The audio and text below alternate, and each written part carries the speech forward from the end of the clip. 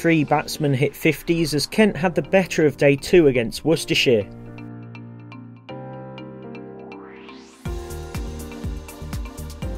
Kent resumed well placed on 55 without loss, responding to 211 all out from Worcestershire, but Kent were close to losing an early wicket when a big leg before appeal against Drummond was turned down.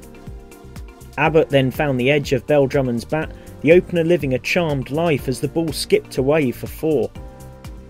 Fellow opener Dickson looked more convincing with a lovely straight drive, but lost his partner Drummond for 37, caught brilliantly by Whiteley to his left off the bowling of Abbott. New batsman Denley clipped off his legs for 4 nicely, whilst Dickson also found the leg side fence.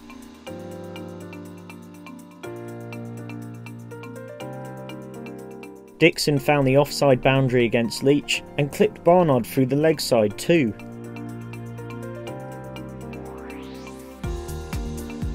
Denley was bowled by a peach from Morris for 21, but Dickson kept going nicely, though his captain North East could make only 1, caught by Clark off a leading edge from Barnard.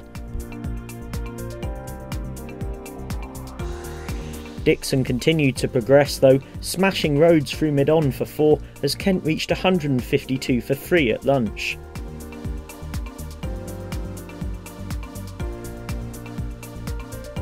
The afternoon began with Billings clipping Rhodes for 4, but Dickson, who had anchored the Kent innings to this point, chopped on for 79 against Barnard.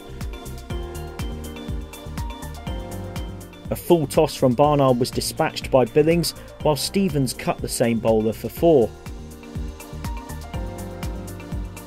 Billings had made a start but couldn't convert it, caught behind off Morris for 33, the wicketkeeper batsman visibly disappointed. Stevens dispatched a full toss for 6, bowler Rhodes annoyed at providing such a good scoring opportunity, but he responded nicely by creating a chance against Stevens, who was dropped at cover.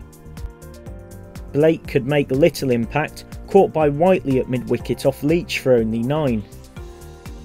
Stevens continued to score, striking Leach for an offside 4, then cutting Rhodes for 2 boundaries. Stevens was going along very nicely, but he was nearly run out after a mix-up with Gidman, though the pair survived and the 7th wicket stand kept going.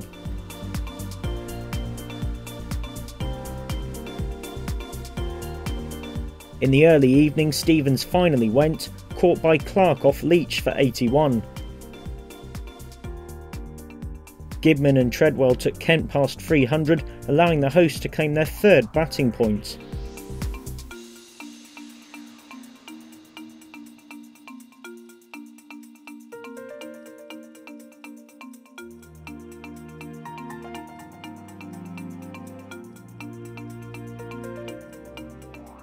Treadwell was the next man to depart, caught behind off Barnard for 9.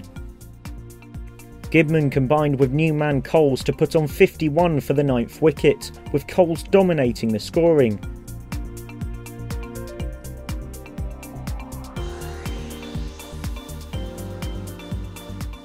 Coles eventually fell for 41, caught by Clark off Rhodes.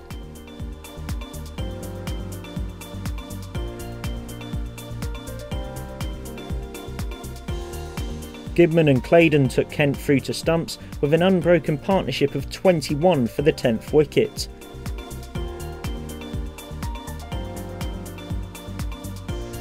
Kent reached 397 for 9 at stumps, Gidman a measured 54 not out, Claydon unbeaten on 13.